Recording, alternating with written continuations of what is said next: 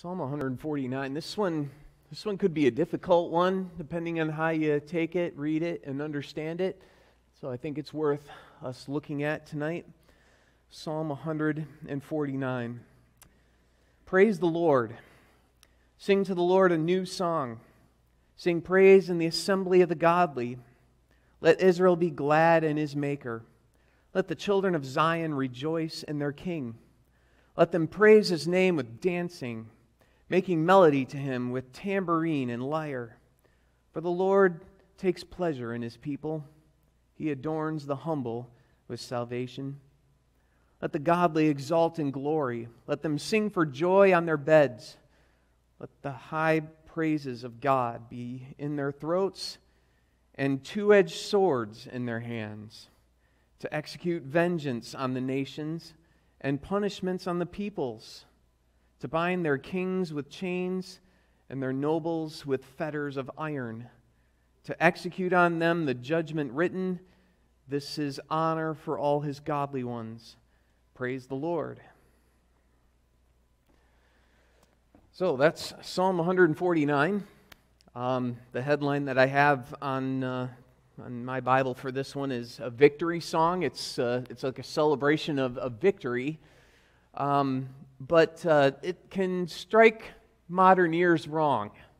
And maybe you caught some of that there.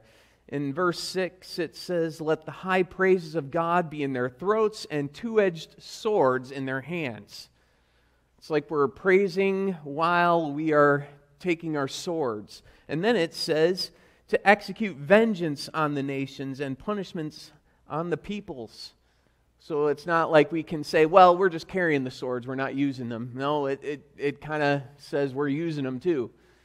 So this is kind of difficult. It sounds like holy war almost. God is on our side and we're using him as an excuse to get rid of our enemies. And it's true. This psalm has been misused as a battle song in religious wars. When I was studying for this, I came across this, that there was a guy who during the 30 Years' War, which was, at least started as a religious war, people were using this to recruit princes to fight in these wars. And during the Reformation times, it was used by a group of the Anabaptists to start a revolt as well. So we need to understand this psalm appropriately and not just for, whatever political ends we might have at this time and place. It's been misused in the past, so we need to understand it properly. And we can't just say, well, it's the Old Testament, so it doesn't matter. We can't do that. The whole Old Testament points to Christ and tells us about him, and we need to understand what this is saying.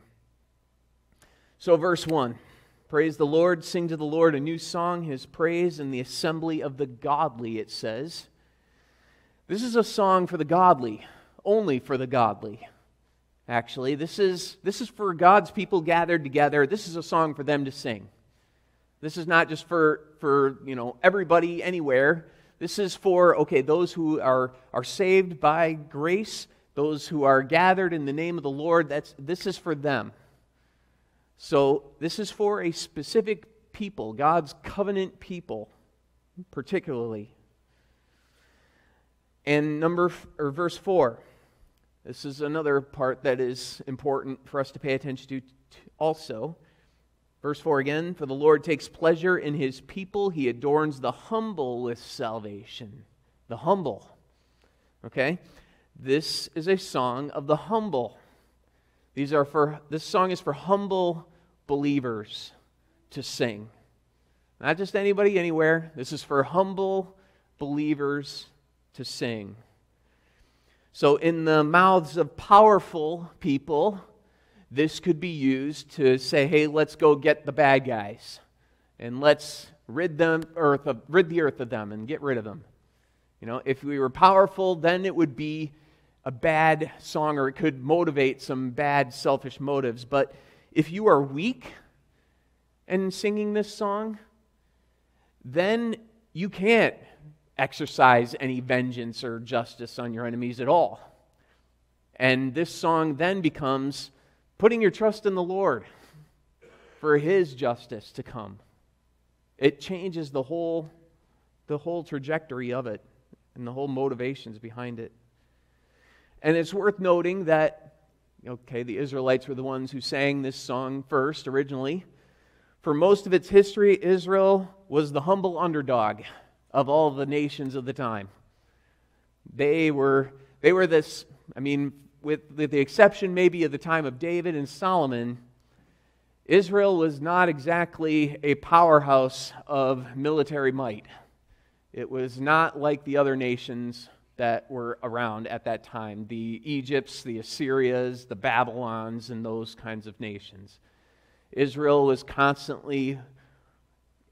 to constantly be concerned about being attacked and being overrun, being conquered, deported, and so forth.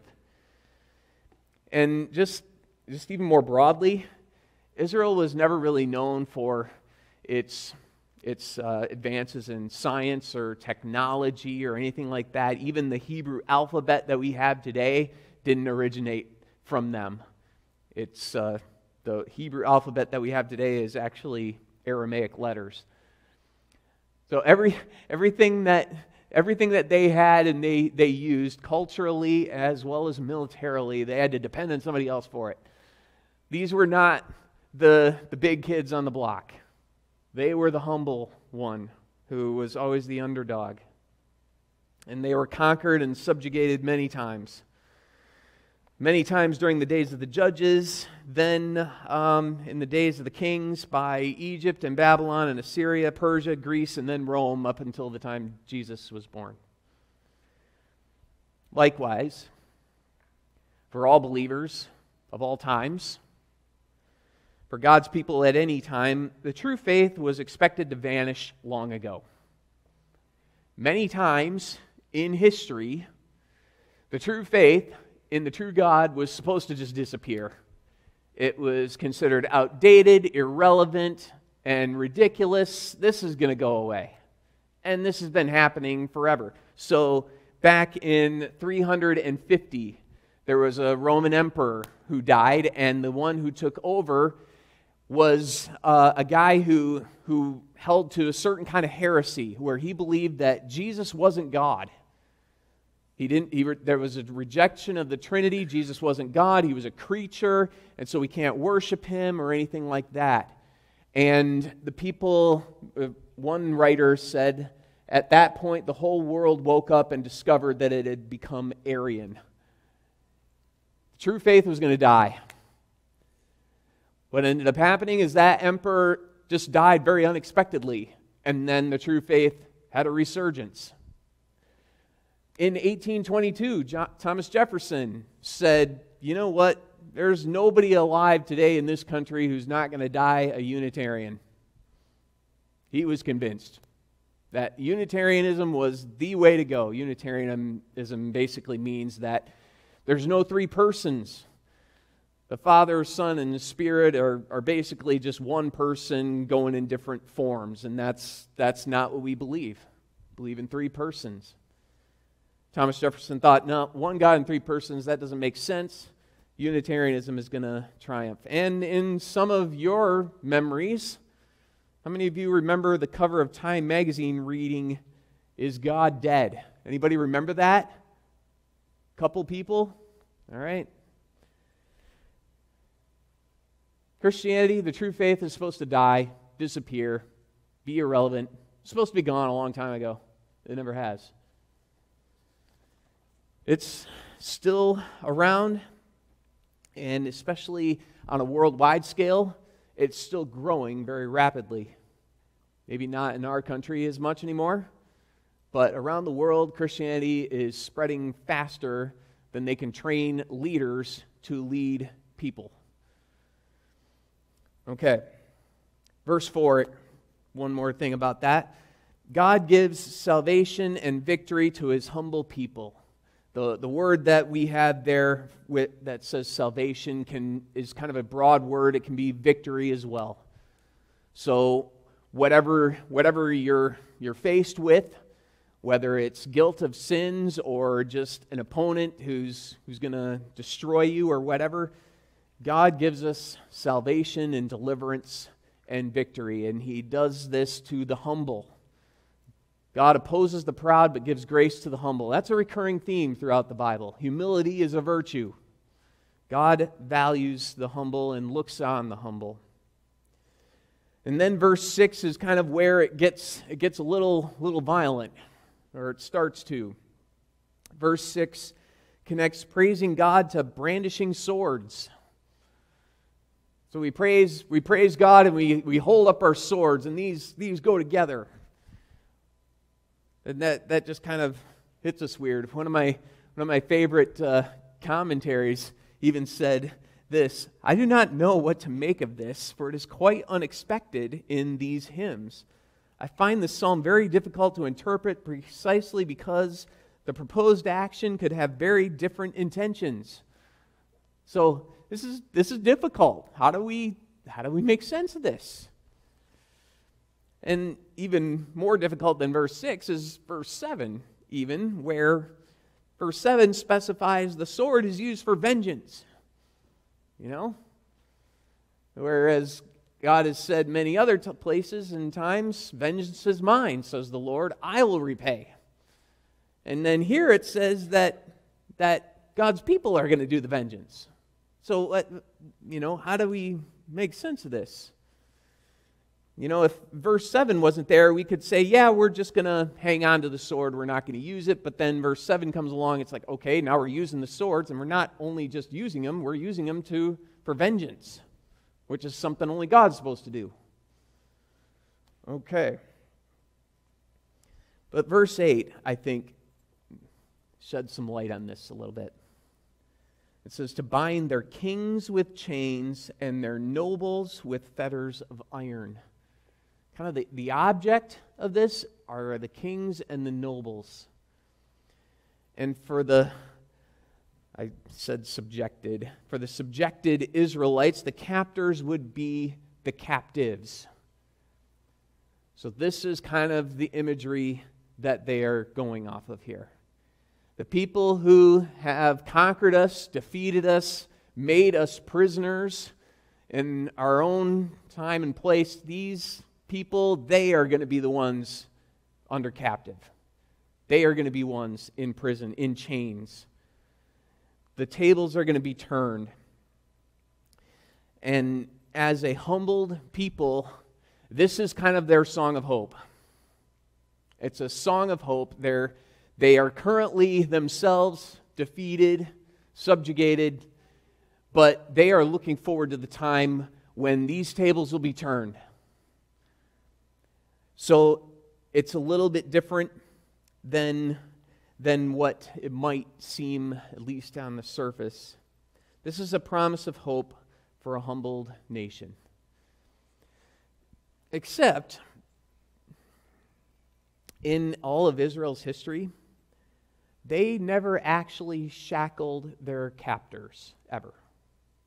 They never actually did that. They won a lot of victories. They were liberated from Egypt, and there were other times when they won a victory over their captors, but they never actually put shackles on the people that were enslaving them. So this is talking about something else. This is a bigger picture for something. For God's people of all time, us and them alike, we will triumph over the spiritual powers. That's where this ultimately gets its fulfillment. We triumph over the spiritual powers. Earthly powers are flashes in a pan. They're here for a while, they're gone soon afterwards. I couldn't help but notice how Ephesians 6:12, which is up there, we do not wrestle against flesh and blood, but against the rulers, against the authorities. Let's just stop there for a minute. It says here, to bind their kings with chains and their nobles with fetters of iron. We're talking about rulers. Kings and nobles are pretty congruent with let's see, rulers and authorities. There's a connection there. There's some similarities there. And this part here, Ephesians 6, this right after this is when it goes into the armor of God. And it talks about this. This is how we fight against these cosmic powers. So we triumph with God's armor. Not our own armor, not our own swords or anything like that. Guns and swords are useless against a spiritual enemy. Can you just imagine somebody just trying to shoot into the air, trying to kill some sort of spiritual power? That's ridiculous. We can't fight spiritual powers with earthly weapons. You can't. It's a waste of time. But God's armor is the belt of truth, the breastplate of righteousness, shoes of the gospel of peace, the shield of faith, and the helmet of salvation. And since we're talking about swords here, let's highlight this part of the armor. Our sword is of the Spirit, which is the Word of God. That's what our sword is. When it's talking about the sword here, it finds its ultimate fulfillment in the Holy Spirit and God's Word. The sword of the Spirit, which is the Word of God, as it says in Ephesians 6. I don't think this is a coincidence. When God put His Word together for us to read, He's designing these connections intentionally. This song is about triumphing over spiritual powers. And this sword in particular is about using the Holy Spirit and God's Word against those powers. And as I was sitting here thinking about this, thinking about, okay, we have God's Word, which is like a sword, and we have the Holy Spirit that equips us to understand it and to use it. Technically, the Holy Spirit is what makes the truths of God real and relevant to all of us. But when we are against these spiritual forces, there's some big stuff going on that I don't think we fully realize or appreciate. So I just kind of had this notion of we have these spiritual powers here, these ugly spiritual demons that are attacking us, that want us to sin, that want us to turn away from God, that want us to put our trust in something else. And they like to sneak up behind you and just to go after those weak spots in your armor or whatever. Satan knows our weaknesses, probably better than we even know them. But we slay unseen dragons each time we obey God instead of our impulses. There's some real spiritual warfare going on when we are wanting to act, let's say, on our anger, and instead we think of what God has said, and we say, you know what, I'm going to trust God instead. I'm not going to react angrily. A dragon just got slayed by that. That is not human to do that. When somebody seriously hurts you or seriously offends you, and you decide, you know what, I'm not going to do that because of what God has said, some demon just hit the ground by the sword that is the Spirit and God's Word to us. These spiritual forces are stronger than us in every way. Were it not for God's help and God's armor, we would be toast. We would be played like a fiddle at these powers. But because of what God has done for us in Jesus Christ, we can defeat them. The Spirit and the Word are powerful to defeat all kinds of enemies. I just got a few here. Fear, despair, pride, lust. And you can go on. Greed, hate, sloth, gluttony, whatever the case may be. The Spirit and the Word are powerful to defeat these things. These things that without the Spirit and the Word, we would never defeat. These things would rule us and dominate us if it were not for the Lord in our lives. If you want to try to imagine what your life would be like without Jesus, think of all of those sins and think of them ruling your life. That would be us without Jesus. These are powerful. The Holy Spirit is our connection to Christ at God's right hand. We have power at our disposal that we barely even realize, I think. And the Holy Spirit is our anointing also, so that we share in Christ all of His power and victory. And God's Word is the truth that sets us free. And it cuts through all kinds of deception and lies that are used to get us to go the wrong way.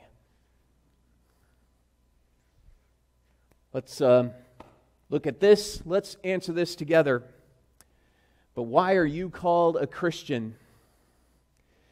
Because by faith I am a member of Christ, and so I share in His anointing. I am anointed to confess His name, to present myself to Him as a living sacrifice of thanks, to strive with a good conscience against sin and the devil in this life, and afterward to reign with Christ over all creation for all eternity. There's power here that we have in Christ through the Holy Spirit. And whenever you tap into this power, giants are slain. And maybe we don't think about it that way very often, but that's exactly what's going on here. We are at a spiritual war, and there are enemies around us that want us to put our trust in other things and to disregard what God says. And there is power to defeat them. And every time that they are defeated, all of those defeats, their defeats are foretelling their final defeat. Every time that they hit the ground defeated, that is just another indication and a sign to them and to us that they have just a limited time. They are ultimately going to be defeated, eliminated, destroyed, and they will never bother us again. They are on borrowed time. It's only a short time. One of Jesus' parables, he talks about weeds among the wheat. And he said, when he comes back, he says, the Son of Man will send out his angels, and they will weed out of his kingdom everything that causes sin and all who do evil. They're going to be plucked out. And he says, then they're going to be thrown into a fiery furnace. All of these spiritual forces will be ultimately defeated forever. Verse 9, it talks about to execute on them the judgment written. Every time we slay those dragons, this is part of that judgment. We're foretelling it, foreshadowing it. But then it says, this is honor for all of His godly ones. This is our honor. It's our honor to slay these dragons and to bring down these giants. Satan cannot control us. He cannot defeat us. We knock these guys down. It's our honor to defeat these vicious enemies, and they are vicious. If they had their way, they would engulf us with all of their temptations and all of their despair and shame, and we would be their slaves. They are vicious. So don't ever underestimate them. But because of what we have in Jesus, we can defeat them. And when we do, it's our honor. It's an honor to be a part of God's victory in this world. And we can walk forward with confidence when this happens. But then the last line, praise the Lord. This is not for our praise. Our victories are for the praise of God. these victories against these spiritual forces. This is not so we can think so much highly of ourselves. This is so that we can recognize that God's power is at work within us. It's not my power, it's His. It's not yours, it's His. And so we praise Him because of all of this. It's our honor. We can feel good about it, for sure. But the honor goes to Him. The misuse of this psalm is still being mentioned by atheists to this day. When we misuse God's word for our own ends, as it says in the Bible, God's name is blasphemed among the Gentiles because of you. When we use it for our ends, God's name is blasphemed. When we use God's word for His ends to defeat His enemies, then it results in praise of Him. And in Christ, the end is sure and certain, and so we praise now. This is why we gather every Sunday, because we can praise the Lord. No matter whether we had a good week or a bad week, whether things are going well or not so well, even if we're in the midst of defeat and sadness, we can still praise because that end is sure. As it says in Romans 16:20, the God of peace will soon crush Satan under your feet. We can rejoice, we can be glad because of what Jesus has already done and will finish doing. Let's bow our heads. Let's pray together. O Lord our God, Father, Son, and Holy Spirit, we give you praise for what you have done with us, what you are doing through us, and what you will do.